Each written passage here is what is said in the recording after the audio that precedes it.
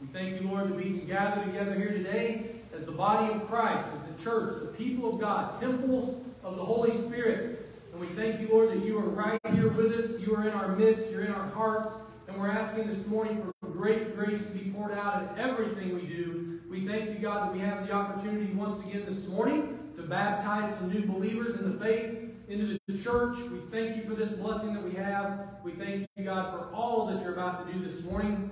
And as you do it, we pray that you're glorified in every bit of it. We love you, and we ask all this in Jesus' name. And everyone said, Amen. Get around and welcome one another if you would.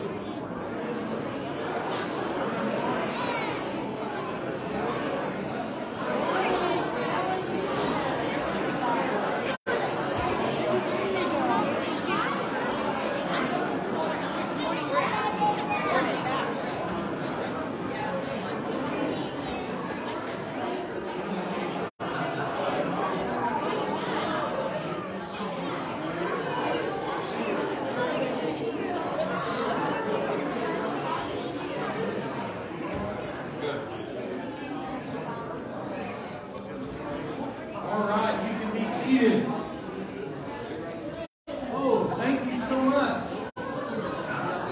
Thank you, buddy. There we go. Hey, it pays to be a preacher, let me tell you.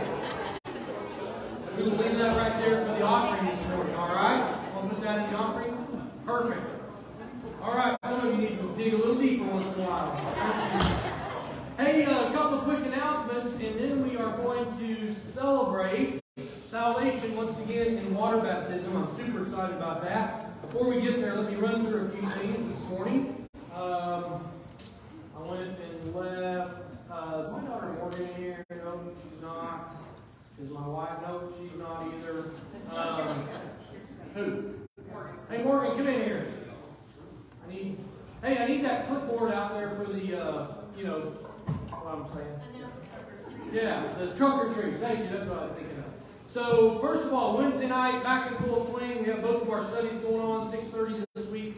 The fellows continue to be in Romans, and please come out and be a part of that. We are having every week, and I'm not exaggerating when I say this, every single week I leave Wednesday night study, and I'm like, God, thank you so much for that time tonight. It was just so healthy, and it's enriching, and I'm getting probably more out of it than any of the fellows are, but having a great time. Please come out and be a part of that. The ladies have opted to go through The Chosen Season 3 in here. They just started last week. They went back to Season 2. They played the first episode to kind of get everybody back in the swing. And then starting this week, we'll kick off with Episode 1 of Season 3. Both of those are happening at 6:30. Now, don't let this deter you at all. I will not be there this Wednesday. You got to go to Kansas City for work Wednesday afternoon. I won't be back till Friday. I'm not looking forward to it at all, but unfortunately I'll have to miss this week. But we've got plenty of folks here that are going to keep things rolling, and that is wonderful. Hey, Morgan just brought me, and that's my daughter Morgan. Everybody say hi, Morgan. Hi. Thanks. So Morgan is helping us, and I think Gail Herbert is also helping us kind of organize this thing we're calling Trunk or Treat. Several churches in town do this every year. They open up their parking lot to cars that will open up their trunk, and they'll kind of let kids come and do the trick-or-treat thing out of the trunk of the car. We are in desperate need of people who would host or be a trunker. So if you'd be open to doing that, right now we only have 1, 2, 3, 4, 5, 6, 7, 8. We're going to need at least 10 or 15 to pull this thing off. All right, so if you could help, you don't have to dress up. But we are doing a competition for all the trunkers who dress up in the best costumes and decorate their trunk the best. So if you could, please, we're going to pass this around. Encourage you to sign up if you can. You would be responsible for decorating your trunk and putting your own candy in there. However, the church is also going to purchase some candy and supplement that. So we'll have some candy here for you as well. I'll pass that around here in just a little bit. Don't want to miss that dollar. That's going to start 5:30 on the 31st. So that'll be Halloween night, 5:30 to probably 8 o'clock. It is going to be community-wide if we get enough trunk hosts to do that, and we would appreciate anyone that can help. If you don't want to host a trunk, you're not interested in doing that at all, if you'd like to bring some candy in to help us, you can just bring that in, give it to Lori, or we'll have a box out front for you to drop that in, and that will help kind of supply some of that candy for the trunk. Hey, our women's ministry is doing a game day fellowship. That's going to be September 24th. That won't be next Sunday, right? That'll be a week from Sunday? No, it'll be this coming Sunday. Yeah. Wow. Man, I cannot believe September. So next Sunday, right after church, ladies, stick around. They're going to do a bingo game day. Now, you can bring your favorite snack food. And Stephanie, if I beat this up, please interject. As I understand it, when you get here, just for showing up, you get one bingo card. If you bring with you coloring books, crayons, markers, anything that might be able to be used, we are supporting Cardinal Glennon up in St. Louis. It's actually the hospital that works with my grandson who has a heart issue. Anything that we could take to them, they have a little ministry there that you can donate to. It's really for little kids that are there going through the doctor and all that. So I assume like books, reading books and things like that for little kids. If you bring a gift, you get a second card for free. So, and any money that's brought in through that, is there going to be money involved? There won't be any money involved, so I don't even have to worry about that. I was going to say all that would go to Cardinal Glennon, but we'll just give it to the pastor and hand him the dollars. Okay, also, you probably noticed out front, we have a diaper table. I really butchered that last week, so I'm not even going into that one this week, but if you could bring some diapers for the Shaw family, bring those out, leave them there. I've already saw some folks that are bringing in some diapers. Thank you so much for that. We're going to leave that open for a couple more weeks, give everybody an opportunity to bless this young couple that's had their first baby. So we love that. Excuse me. Marriage retreat sign up is also out there. This is the Herman's waving everybody. If you have any questions about the marriage retreat or you'd like to sign up, please see them right away. We'd like to start getting as many people on there as we can. There is a deposit this year that you're going to put down. $200 is what we agreed on, right? There's a $200 deposit that you put down, or you can go ahead and just pay the entire cost up front, which is $400. That's $50 more than what we did last year. And that is only because the hotel has raised those rates. That's not us trying to make money on it. It's went up. Everything's going up. If you haven't noticed, we are really building back better. But I'm sorry. Anyway, the rates have went up, so we're going to have to raise a little bit of that. Now, listen, let me just say with this marriage retreat thing, I don't want any couple not going to the marriage retreat because they don't have $400. If you really would like to go, there are ways we can help you get there. Please come see me if that's your situation. But we would love to have as many couples. I'd love to have 25, 30 couples at the marriage retreat. That'll be on Valentine's Day weekend in February, which I believe is the 8th, 9th, and 10th, or 7th, 8th, 9th, somewhere in there. It's that weekend of, does that sound right? 9th through 12th. It's on the sign-up sheet, so please sign up as quick as you can. Last but definitely not least, next month of October, we're going to be devoting to missions. I'm going to probably take a break from our study of the storyline of Scripture just through the month of October. We're going to be talking a little bit about missions and giving. I'm going to be letting you know our current missions that we're supporting. Most of those are right here local, but we need to branch out. We need to, folks, I'm telling you, God has blessed our church. And He's blessed us because He is moving on the hearts of people to give. And we are sitting on a significant amount of money in the bank, well over almost $600,000. We are not a savings account. That's not why the church exists. We exist to be a blessing. So we want to bless as many folks as we can. So we're going to be upping our missions giving. During the month of October, I'm going to be inviting some folks to come in and share with you what those ministries look like, what it is you're giving to. Because we're already supporting some locally, we want to make sure you understand what's happening there and where your money's going to. That is the last of these announcements. I'd like to invite our water baptism candidates to come on forward. We have two, which is why I'm not wearing my mic. I don't want to get shocked up here. So, as you all know, first of all, this is one of my favorite things to do as a church, is water baptism. And we've had a real blessing here lately. I don't know how many we've baptized in the last few months.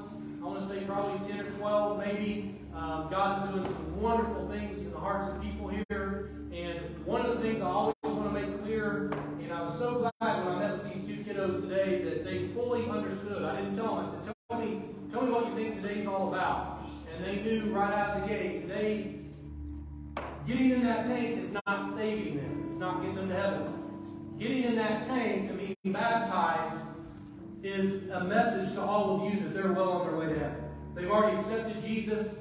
That has been done. They've been declared righteous and holy. Today is a public profession of that. I also asked them, I said, why did we have to go all the way under the water? Why couldn't we just, walk by and sprinkle everybody? Kendall made a comment, I think he said something along the lines of, well, when you come up out of the water, it's like you're telling everybody you're a new person.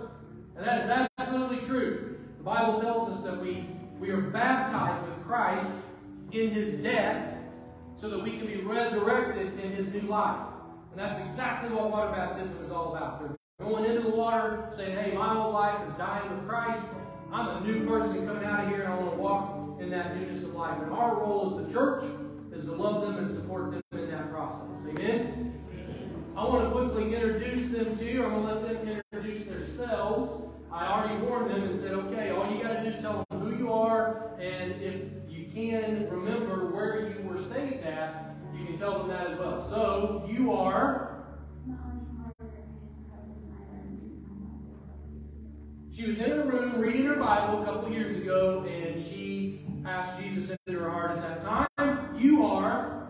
Kendall Harker, and it was last year, and we were in communion. And here during communion, he gave his heart to Jesus. Hey, you're her brother, right? Are you a good brother? Maybe. You do know after today, you've got to be a really good brother. Laying on him heavy now. Hey, I'm super excited. They come from a great family. Appreciate their family being here, and we want to acknowledge their salvation together in baptism. Kiddos, are you ready for this? Come on over.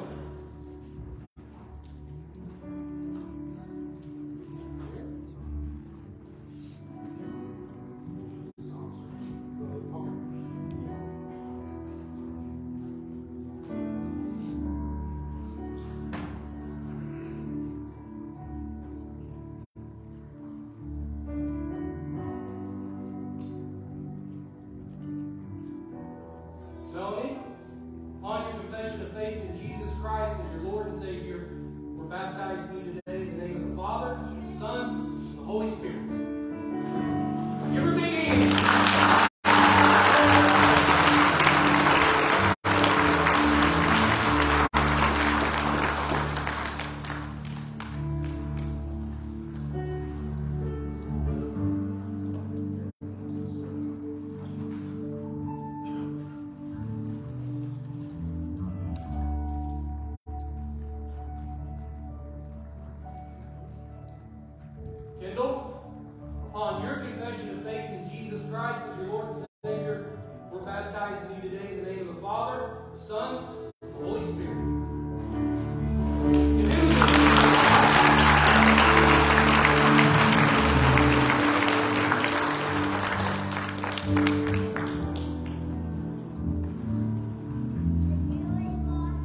Stay with me if you would. Gracious and holy God, we thank you, Lord, for your great grace that's been poured out once again in salvation. And we thank you, Lord, that we have the opportunity to publicly celebrate this truth in baptism today. And I pray specifically for Melanie and Kendall today that they would walk out of here understanding that they have died with Christ. They have been resurrected to a new life. They have been made 100% complete, whole, righteous, holy, and good, but only because of you. And I pray that you would empower them by your grace to walk in this truth. As Paul told the church, may they walk in a manner worthy of the calling to which they've been called. And may we as the body of Christ support them in this. May we love them, encourage them, instruct them. Be patient with them as they grow. Bless this family. Bless them in their decision. And I pray that you are blessed as the Lord and King of their life. And now, Lord, we will sing of your goodness. We will sing of these wonderful truths once again in worship. We love you and we ask this again in Jesus' name. And again, everyone said, amen. Give them one more big hand as they leave.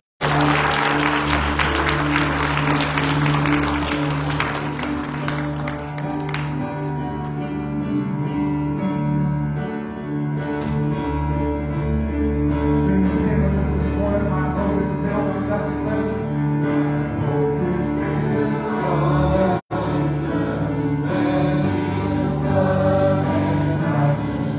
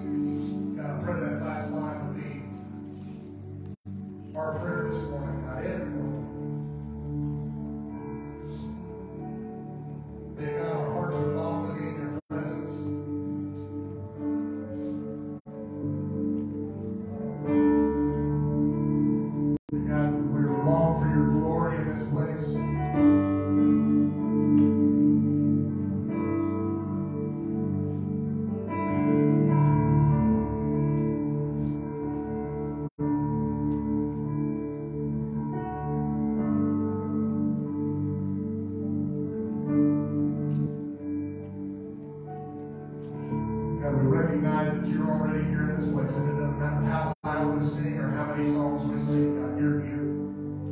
And God, your presence is all around us. But God, I pray that this morning our hearts would be open and our eyes would be open and we would be made aware of your presence this morning, God, that you would speak to us. God, don't allow us to walk out these doors here in a little bit and miss what you have to speak to us this morning. God, meet us in this place. In Jesus' name we pray. Amen. And let's see, Usher, if you would look forward, please.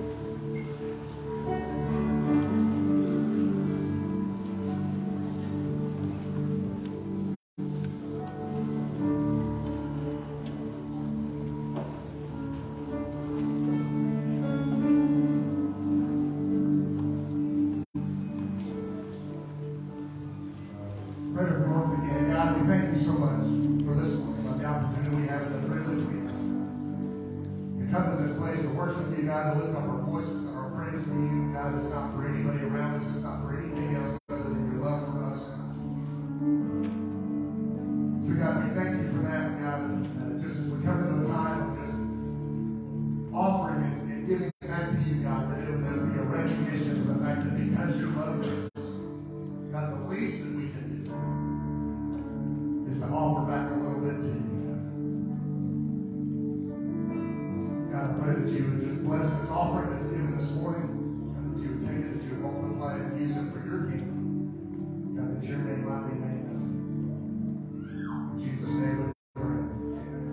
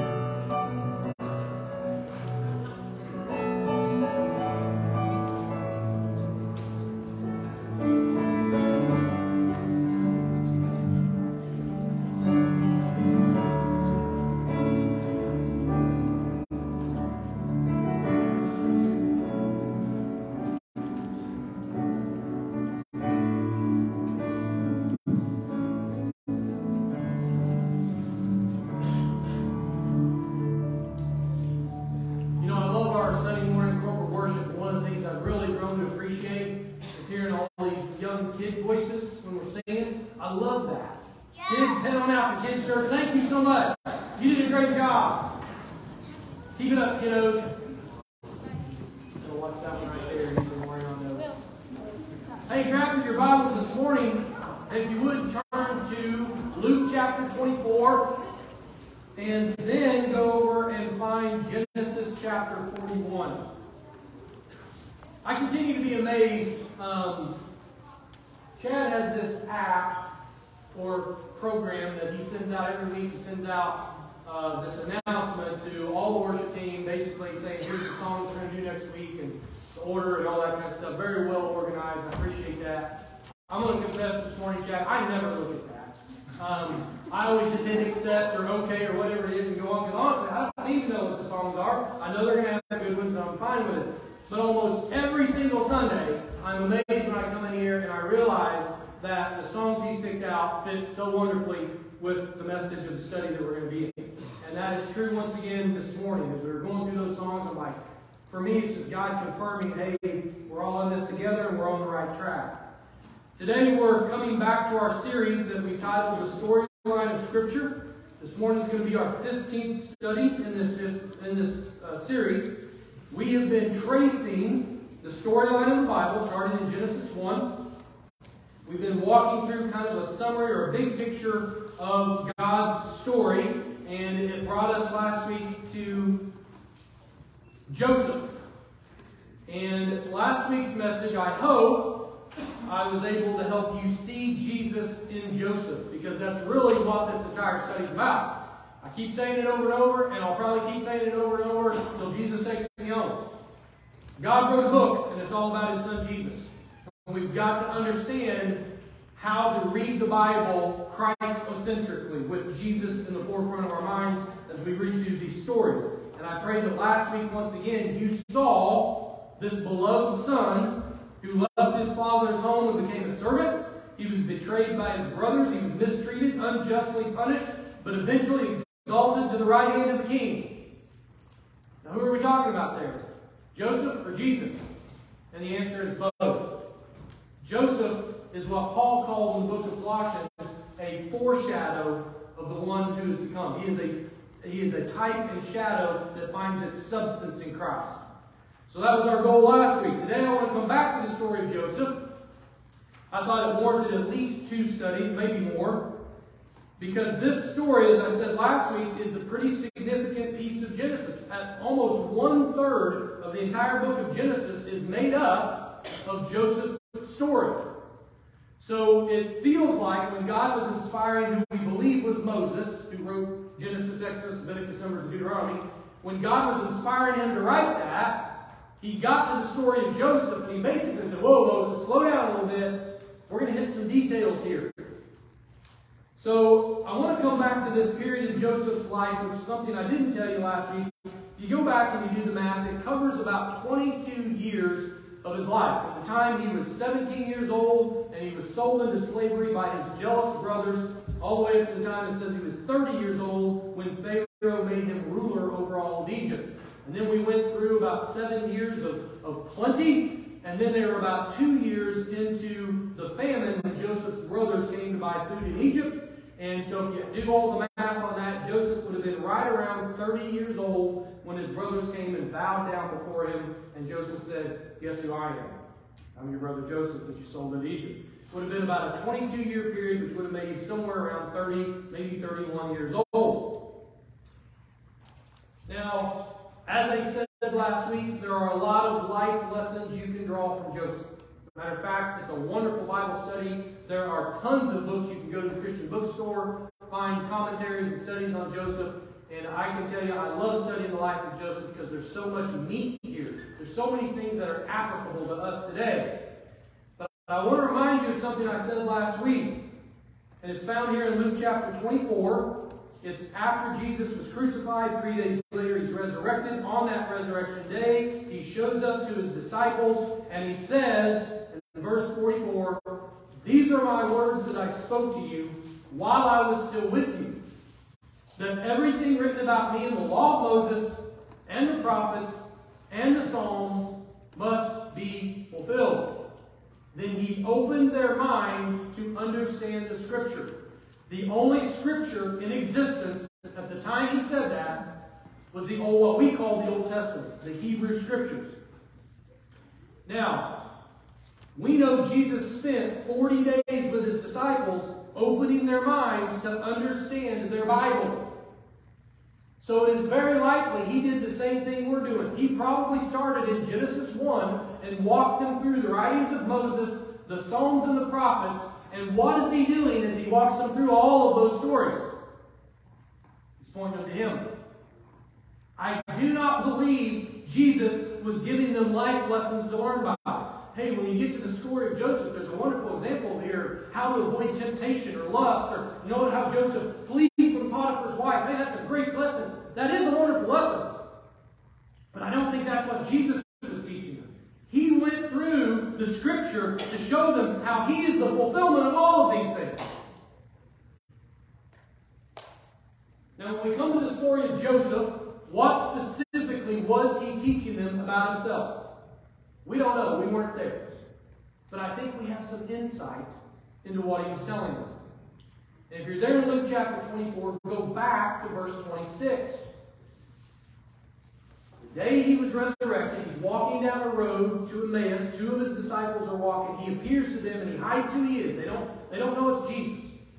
And basically these guys are confused and they're like, we don't know what's going on. We had this Jesus from Nazareth. He was a man mighty in miracles and power, and we thought he was our Messiah.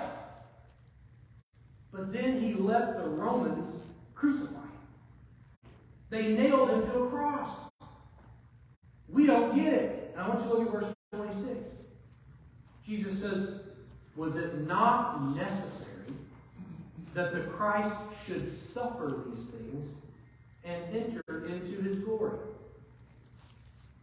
Folks, one of the things that Jesus' disciples struggled throughout his ministry to understand, and one of the main reasons that he has been rejected as the Jewish Messiah, even Orthodox Jews today still reject him as the Messiah. Here's one of the number one reasons. Because he came and he suffered and he allowed sinful men to kill him. They can't get their heads wrapped around that. How would God's own Son ever do that? Matter of fact, if you go back a year or so in Jesus' ministry, he's sitting around talking to his disciples one night, and he tells them in Matthew 16, it says that Jesus began to show his disciples that he must go to Jerusalem and suffer many things from the elders and the chief priests and the scribes, and he must be killed and on the third day be raised. Man, that's pretty clear, right? And then listen to what Peter tells him in verse 22. Peter took Jesus aside and he began to rebuke him. He said, "Far be it from you, Lord, this should never happen to you." I can't even get my head wrapped around rebuking Jesus. But that's what Peter does. And you know why he's so worked up? Because this didn't fit with their understanding of who Messiah was. They thought Messiah was going to show up riding on a white horse with an army, was going to overthrow the Romans, and was going to set up this eternal kingdom where Messiah would sit on the throne of David and rule forever and ever and ever. That day's coming. But it hasn't came yet. That's the part they missed. They missed the suffering. Peter and the apostles were totally confused initially about the suffering of our Lord. But before we're too hard on Peter here, don't we all wrestle with suffering? I'm going to tell you as a pastor, this has probably been one of the main questions that have came to me over and over. Can you tell me why I'm going through what I'm going through right now? Can you explain to me, if God is all loving and all caring, why did that happen? Why does this happen? Where is God in all of this? We all struggle. We ask these questions about suffering. And that's what I really want to make the focus of today's message. I want us to go back to this story of Joseph, and I want us to take a closer look specifically at his suffering, which I firmly believe points to our Lord's suffering.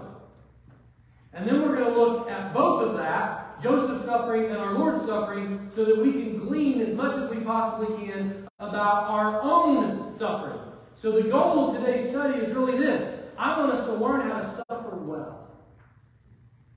May we learn how to suffer for the glory of God. Because, guys, at the end of the day, Jesus said it. He goes, in this world you will have what? Tribulation. It also translates suffering. In this world, things are going to stink. In this world, bad things are going to happen. And then he says, take heart, I've overcome the world. So let's start looking at Joseph's suffering this morning. Last week, I walked you through the entire story, kind of gave you a summation of it, hit the high points. I hope you came away with a good understanding. If you weren't here last week, I'm sorry. I don't have time to do that again today. What I really want to draw your attention to today is this one question. Where did Joseph's suffering come from?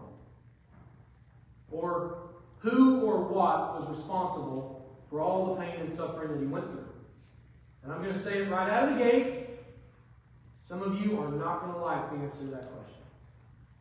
Some of you may leave here today disagreeing with what I'm about to tell you.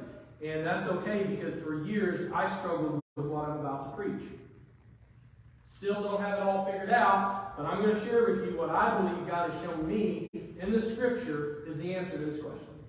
Where does Joseph's suffering? Who is responsible for for all the stuff he went through. And here it is. You ready? God is. God was 100% responsible for every bit of his suffering. Now listen, I am not saying that bad things came into Joseph's life and God used them for good. No. I'm saying God authored them, God willed it, God designed it, God made it happen. Joseph's brothers selling him out of jealousy to the slave traders, God did that. The traders selling Joseph as a slave to Potiphar, God did that. Potiphar's wife falsely accusing Joseph of trying to attack her and having him thrown into prison, God's doing it. The cupbearer forgetting all about Joseph when he was restored to his position, causing Joseph to spend 2 more years in this dungeon, God did that. This huge famine that came on to the world and was wiping people out and they had to run to Egypt for food, God's doing it. Every bit of it. Some of you, I can even tell in the look you're giving me right now, I'm getting that. You better explain this one, brethren, because this doesn't sound quite right. I would not preach this morning if I didn't think I had scripture to back it up, so let me show you why. Turn to Genesis chapter 41.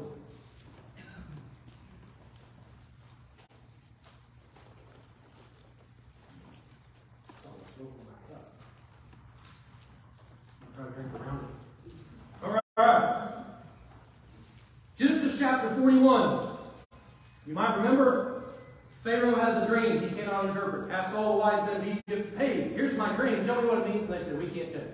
And then the cupbearer slaps his head and says, oh my goodness, I just forgot. 2 years ago, when I'm down in the prison, down in the dungeon, I remember there's this Hebrew down there who can interpret dreams. Pharaoh says, get him up here. So they clean him up, they bring him up to Pharaoh, and Joseph tells Pharaoh this in chapter 41. Joseph says to Pharaoh, verse 25, the dreams of Pharaoh are one. He had 2 dreams. He says, really what you get here is one dream. God has revealed to Pharaoh what he is about to do. God has revealed to Pharaoh what God is about to do. Go to verse 28. It is as I told Pharaoh, God has shown to Pharaoh what God is about to do. Go to verse 32. The doubling of Pharaoh's dream means that the thing is fixed by God, and God will shortly bring it about. God inspired. Thanks, Mike. Appreciate you, buddy. You're probably the one who put that floaty in there in the first place. You feel convicted. Hey, listen, here's what I want you to know. God inspired probably Moses to pen these words. And in a very short amount of time, he says, I want you to repeat this 3 times, Moses. 3 times in this text, I want you to make it very clear, I did this. I did this. Nobody takes credit for this but me. I did it all. The famine that came on the land. Folks, this is not a coincidence. This was not some weird weather pattern that brought about really abundant crops for 7 years and then a drought and famine for 7 years. That's not what the Scripture tells us. It was totally God's doing. Go to chapter 45, verse 7. Joseph's brothers are scared now because their dad had just passed away, and they think, you know what, now the dad's gone, Joseph is going to come down with both feet. He's going to unleash the fury on us because of what we did to him. And Joseph looks at his brothers in verse 7, and he says, God sent me before you to preserve for you a remnant on earth and to keep alive for you many survivors. So it was not you who sent me here, God did. He has made me a father to Pharaoh and the Lord of all his house and ruler over all the land of Egypt. King David wrote about this. In Psalms 105, King David says, when God, says he, but he's referring to the Lord Yahweh, when Yahweh summoned a famine on the land and broke all the supply of bread, God had sent a man ahead of them, Joseph, who was sold as a slave. His feet were hurt with fetters. His neck was put in a collar of iron until what God had said came to pass. The word of the Lord tested him. Folks, it is, in my opinion, it is undeniable in this story who's behind all the suffering. God is. Here's the biggie. Go to chapter 50. This is probably the most quoted, probably most famous passage in all the story of Joseph. It's kind of like when you study that story of Queen Esther, and you get to that passage where Mornig says, just perhaps you are here for such a time as this. That's probably the most famous line in all of the Esther story. This is probably the most famous line in all of the Joseph story. And it's misquoted over and over again. Genesis chapter 50, verse 20. Joseph's brothers come to him at the end of their life, and Joseph looks at them and he says, "As for you, you meant evil against me, but God meant it for good, to bring it about that many people should be kept alive as they are today." And I hate to admit this, but I have misquoted this passage as well. Time and time again. I remember I have quoted Joseph wrongly, and I've said, hey, you remember when Joseph looked at his brothers and said, "You meant evil against me, but God turned it around for good"? That's not what it says. It says, you meant evil, God meant good. The word "meant" there, which I think the NIV translates to intended. You intended evil, God intended good. You may have another word there, but both the words are the same in both places. It's a Hebrew word I cannot pronounce. But it means you devised a plan and carried it out. Joseph did not tell them, you devised a plan and you carried it out for evil against me, but God turned it around for good. He didn't say that. He did say, you devised a plan for evil, but God devised a plan for good. God had a plan from the beginning, and He carried out that plan at the hands of sinful people. And as you read through the storyline of Scripture, after we leave the story of Joseph, and you read on, you're going to find over and over and over again, God does this. God has something He wants to do. Folks, it's not just believers that He controls. He controls all things. The Bible says the heart of the king is in the hands of the Lord, and He directs it wherever He wants. It didn't say a Christian king, any king. It's God's doing.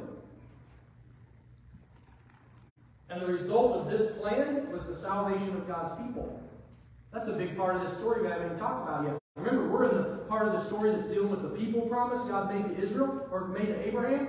That's what God's doing here. He's building a people, and He's preserving a people. And it is critical that we accurately understand and translate Genesis chapter 50, verse 20, because this verse points us to Christ's suffering. Let me ask you this. Some of you, I know, are fairly familiar with your New Testament. You probably, maybe you've at least watched the Passion of Christ, but you know a little bit about Jesus' death and resurrection. Let me ask you, do you remember in the story who actually crucified Jesus? Who's responsible for His crucifixion? Well, Peter gives us some insight into this in Acts chapter 4. Peter's out preaching the gospel. This is after the resurrection. This is after the day of Pentecost happens. He's all fired up now. He's full of the Spirit. The other apostles are with him. They're full of the Spirit. They're preaching. And he's standing before a crowd of the Sanhedrin and the scribes. They call him in to question him and tell him, you better quit preaching in the name of Jesus. And here's what Peter says. Let it be known to all of you and all the people of Israel that by the name of Jesus Christ of Nazareth, whom you crucified, whom God raised from the dead, by Him this man who is just healed on the Sabbath is standing before you well. Now, if you stop there, you could say, well, Peter says that it's the Jewish leaders that were responsible for crucifying Jesus. But you have to read on. In the same chapter, in Acts chapter 4, verse 23, the apostles have been questioned, they've been released. Peter goes back, they're all celebrating now, and Luke records that they're all together, and when they were released, they went and found their friends, they were recorded all that the chief priests and the elders had said. And then verse 27, they begin to cry out. And they said, truly, God, in this city there were gathered together against your holy servant Jesus, whom you anointed. They were gathered together, Herod and Pontius Pilate and the Gentiles and all the people of Israel. Look at verse 28. To do whatever your hand and your plan had predestined to take place. You ought to write Genesis 50:20 off to the margin of that verse. I want you to see this morning, folks. The apostles' knowledge that our Lord's suffering and crucifixion, it was all part, we can't blame the Jews. That's what's caused a lot of anti-Semitism over the years. We can't blame the Jews for Jesus' crucifixion. We can't blame the Romans for crucifying Jesus. God did. It was His doing. It was the predetermined plan of God, and God did exactly what He did in Joseph's story. God did for Jesus what was foreshadowed in Joseph. God used sinful men to carry out His predestined plan. There was no change in it. It was going to happen exactly as God decreed it. And that plan also involved a great humiliation before glorious exaltation. What Joseph went through. 22 years of humiliation and then great exaltation to the right hand of the king. Jesus was persecuted and suffered and tortured and crucified, great humiliation, and then exalted to the right hand of the Father. Now here's where the rubber meets the road. I may run just a little long. I'm going to try to not, but here's where things get tough. What does all this mean in relation to our own suffering? Should we look at the suffering of Joseph and what the apostles proclaimed about the suffering of Jesus? And should we walk away from this believing that God is the source of all suffering? Well, historically, some of my Wednesday night Bible study guys are going to know where I'm going here. Historically, there's been kind of two different camps that you can belong to in how to preach or teach these truths. I have a lot of friends in one side of the camp who, they don't necessarily like this term, but we use it just for description. They're in the Reformed theology camp, and specifically Reformed Calvinism. John Calvin made this very popular. Basically, in that Reformed Calvinist camp, they would say that God is sovereign over all things, even the meticulous details of our lives. In other words, He has predetermined every single event to occur. Good, bad, and ugly. They would even say that the Holocaust, as ugly as that was part of God's plan that He designed from the beginning. R.C. Sproul once said that every bird that has ever fallen from the sky and every nail that's been driven into a board has been part of God's predetermined plan. That's how meticulously He controls all things. The other camp would say, oh, humbug, not true. God has created us as free will people. Basically, He has told us, this is what I desire. And then it's up to us whether we are obedient to that or not. And then God is like a master chess player. Whatever move we make, He has 100 other moves He can make, always directing us and guiding us towards His will. Or we can be totally disobedient and suffer the wrath of God. That's a very scaled down understanding of both of those camps. Here's where your pastor stands on this. I've struggled with it a long time, and I do not have it all figured out. And people a lot smarter than me do not have it all figured out. But here's where I stand on this. I believe to firmly plant your flag on either end is a mistake. I personally plant my flag on both ends. I know you're thinking, well, that's two flags. Well, I can have as many flags as I want. But that's what I did. I put a flag on both ends of this. And here's why. I can take you to stories throughout the storyline of Scripture, like the story of Joseph. This is one, by the way, that the Reformed camp leans on heavily. I can take you to stories like this one, and not just this one, many stories throughout the storyline where God is meticulously controlling every event of the situation. I just mentioned the story of Esther. We went and saw it here recently. You can't read the story of Esther without coming away thinking, My goodness, God is providential in all things. He works out all these little details and guides everything right to where He wants it. Wow! I would argue that's the main theme of Esther. But I can also take you to numerous places in Scripture where God says, here's what I want you to do.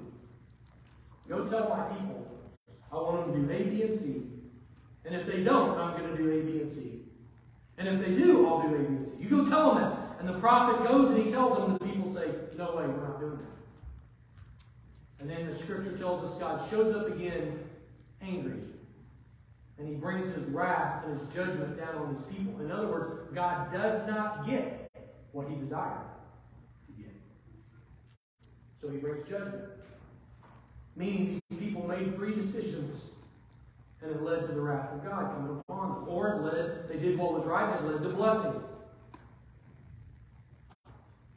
So I've taken a stand, and you don't necessarily have to agree 100% with this morning, but I believe the Scripture supports that God is providential when He chooses to be, and at other times He shows us what He desires, and then He says, you choose today whom you will serve. It's your choice. Which way are we going to go here? So as I begin to wrap this up, I want to use all of this to kind of point you to what I believe should be a biblical response to our own suffering.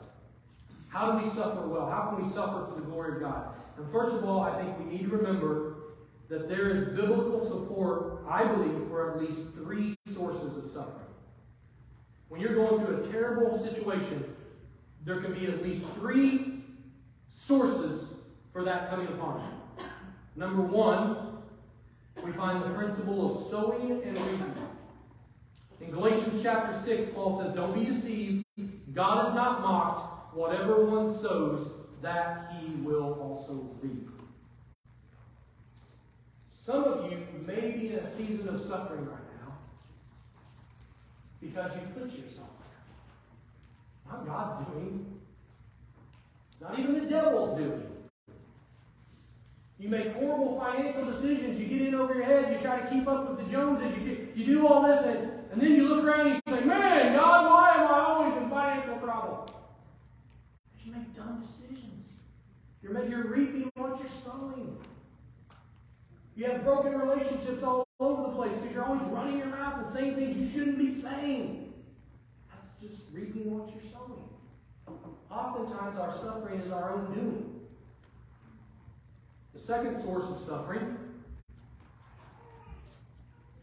is living in a sinful, fallen world. And this is a response I probably give to people more than any other when I am asked, Steve, can you explain why my little boy's sick?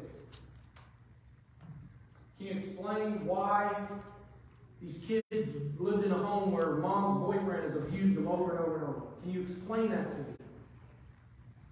I can't completely, other than telling them we live in a very broken world. You all know I have a grandson who has a heart issue. He was born with an issue. He had to have a pacemaker put in up there at Cardinal Glennon. When he was there getting his pacemaker put in, my daughter and Michaela and her husband Jordan, they met another couple. I don't even remember the couple's name. But there was a little boy there who had had the same procedure, a little bit older. And just this past week, I think he's 4. Jensen's 2. This little boy's 4. This little boy got some terrible news. And I don't even know all the details. All I know is it's not good. So they're wanting to seek another opinion. They're going all the way to Baltimore, Maryland, to try to figure out how they can save their son. Because if they don't get some better news, I don't know how long this little boy's going to make it. So on top of all that, the dad is working 2 jobs. He has insurance. Insurance is picking up part of the bills. The rest of it's building up. They're trying to figure out how they're going to fly to Baltimore, Maryland, how they're going to afford taking off these days of work, how they're going to make all of this work. The wife also works out of the home while she stays home and takes care of her little boy. I don't often do this, but I'm going to throw it out to you this morning. If you're looking to bless somebody, come see me. I can direct you to my daughter who set up a way to kind of help them. I think there's a GoFundMe account or something. Folks, listen. I don't even fully know. We don't have to know somebody intimately to bless them and help them, right? We're going to do that. I'm not asking you to do anything Lori and I are already doing. If you want to be a blessing to these people, great. But here's where I'm going with all that. The only reason I mentioned it, I don't know why that little boy is going through what he's going through. And I can't imagine getting that news and being his parents. But here's what I do know. Those types of stories are all around us. And they're all around us because we live in a terrible world. We live in a world that is impacted by sin. Why do hurricanes show up and wipe out whole cities? Churches included, Christians' homes, unbelievers' homes. The Bible says it rains on the just and the unjust, right? Why? Because ever since the fall of Adam and Eve, Paul says it in Romans 8, he says, we know that the whole creation has been groaning together in the pains of childbirth until now. In other words, all of creation was impacted by the sin of Adam and Eve. The third source of our suffering, and this is the one that doesn't sit well with people, but the third source of suffering is sometimes God Himself. He does at times bring us into seasons of suffering, just like He did Joseph. And listen, just like He did His own son. He does that, but what I have found in Scripture is that every time He does that, it's for a greater purpose. He's not like some sadistic little boy who's, burning ants with a magnifying glass. That's not God. That's not why He brings us into seasons of suffering. He doesn't bring you into a season of suffering so He can say, let's see how much you can really take. No. If God is bringing you into a season of suffering, and clearly I can make a biblical case that He does that, He's doing it for a greater purpose. Job said, I look all around and I can't see God in this fire, but when I come forth, I will come forth as gold. God wants to bring us forth as gold. He sometimes is going to bring us into a season of suffering, maybe even a 22-year-long season, like Joseph had. And He's doing it just to bring us out of it later. All for His glory. We haven't gotten there yet, but this whole story is about how God's people got into Egypt. Clearly, God wanted them in Egypt. You know why He wanted them in Egypt? So He can deliver them out of Egypt. The great Exodus of Moses and the children of Israel is one of the parts of the Old Testament that's repeated more than any other part in the New Testament. God has something there He wants us to see, so He's setting up the story to do exactly what He wants us to see, and that's for future studies. God wants us to see His glory in our suffering. Now I close with this, and I do wrap up, I promise. How do we know which source of suffering we're dealing with? I don't think we can. So if you're going through a season of suffering right now, here's what I recommend. First of all, start with some self-analysis. Maybe you are reaping what you've been sowing. Maybe there's unconfessed sin in your life that you need to deal with, and God's trying to get your attention to deal with that. Now I say that cautiously, because the devil loves to beat us up over past sin. If you're going through something and you think, wow, I wonder if this is because I did some horrible stuff when I was in high school. Treated people bad. Did this, did it. Listen, if you have confessed that sin, the Bible promises that sin is as far away as the east is from the west. God remembers it no more, and He's not going to bring judgment or suffering into your life for that. So if you're searching your heart, you're like, I think I've confessed everything, and you're still going through something, here's what I would recommend beyond repentance or confession if there's something you need to deal with.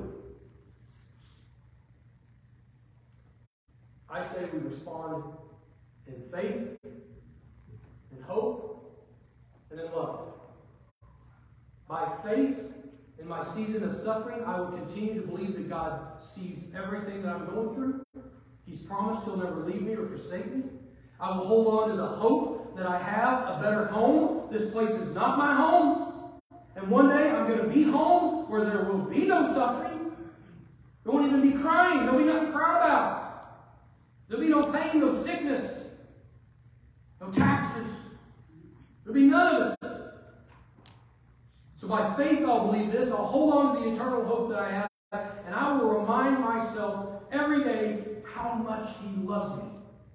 Even when, like Joseph, circumstances go from pretty bad to real bad, in those moments I will still say, He loves me. I quoted R.C. Sproul earlier, and I want to quote him again. He says, when I think that I am unfairly hated, I try to remember that I'm unfairly loved. God loves us. He sent His Son to die for us. And folks, this is what drove the Apostle Paul and all of his preaching to endure the suffering he went through. He says in Romans 8, one of those famous passages, I consider that the sufferings of this present time are not worth comparing with the glory that will be revealed to us. That's how you suffer the glory of God. You continue to remind yourself and hold on to faith, hope, and love all the way to the bitter end if you have to. God will deliver you in this life or the next. If you're a child of God, deliverance is coming. It's going to happen. That's our faith, our hope, and our love. Father, thank you this morning once again for the gospel, for the truth of Scripture.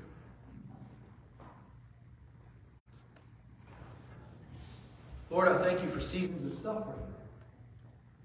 As even the apostles preached that we should count it all joy when we find ourselves in various trials, various struggles. Because you are producing good in these things. And Lord, I'm sure this morning there are people here that are going through all kinds of different struggles. And Lord, if they're reaping what they've been sowing, then I pray that you would bring that conviction upon their heart to confess that, to acknowledge it, and to turn from it. But Lord, perhaps they're just feeling the effects of living in a sinful, fallen world. Or perhaps, Lord, you've brought them into a specific season, for a specific time, and for a greater purpose. Lord, may we remember that oftentimes, Lord, your will is lived forward, but it's understood backwards. And sometimes we're not going to see what's going on. Lord, I don't believe Joseph even understood fully what was going on until right at the end of this story. He knew you were in all of it. Lord, help us to see and hold on to that today. And may we remember that if you are bringing us into a season of suffering, it is for our good and for your glory. Help us, Lord, as your church to suffer well to the glory of God. Before we go this morning, Father, I pray once again for any unsaved people that are here. Anybody that doesn't know you at all, they can't claim any of these promises for their own, because it all starts with Jesus. And I'm asking this morning that if there's anybody here and great grace has not flooded their heart, they've been born again to a new and living hope, and I'm asking right now that you do that. Lord, we know you're doing good work in this congregation. It's evidenced by the many baptisms that we've had. I thank you, God, for the work you're doing. I pray right now you continue that work in people's hearts. So our heads are bowed. Before we close in prayer, I want to know, if you're here this morning, you say, Steve, I know in my heart I'm not born again. I'm lost. I can't claim any of these promises this morning because they're not mine. I'm not a child of God. That can change. You can be buried with him in baptism, in his death, and be resurrected to a new life. If that's you, I want to pray with you this morning. Is there anybody that would quickly slip their hand up and say, please pray with me because I am not a born-again believer? Anybody? Hand up and right back down. Thank you, Jesus. Stand with me if you would, please. Lord, what another wonderful Lord's Day. Thank you so much for your goodness and your grace. Lord, you are so wonderful. And I just pray that you would help us to walk out of here today with the joy of the Lord being our strength. May we trust, Lord, that you are providential, you are sovereign, and somehow all that comes together with us making decisions every day. And may we be wise and discerning in those decisions. May we make those decisions. May we live a life worthy of the gospel by your strength, that you're powerful working within us every day. I love this church. I love you, Lord, and all that you do. I pray your blessing now. And again, we pray all this in Jesus' name, and all God's people said. Amen. Hey, folks, before you leave, real quick, my wife is going to yell at me because I forgot to pass this around. So please, if you haven't signed up, I'm going to put this back on the table. Sign up for a trunk or treat. Also, next Saturday morning, we're doing a men's breakfast. We eat right at 7 o'clock Saturday morning. So fellas, come out and join us. Ladies, you're not invited. All right. Have a good day.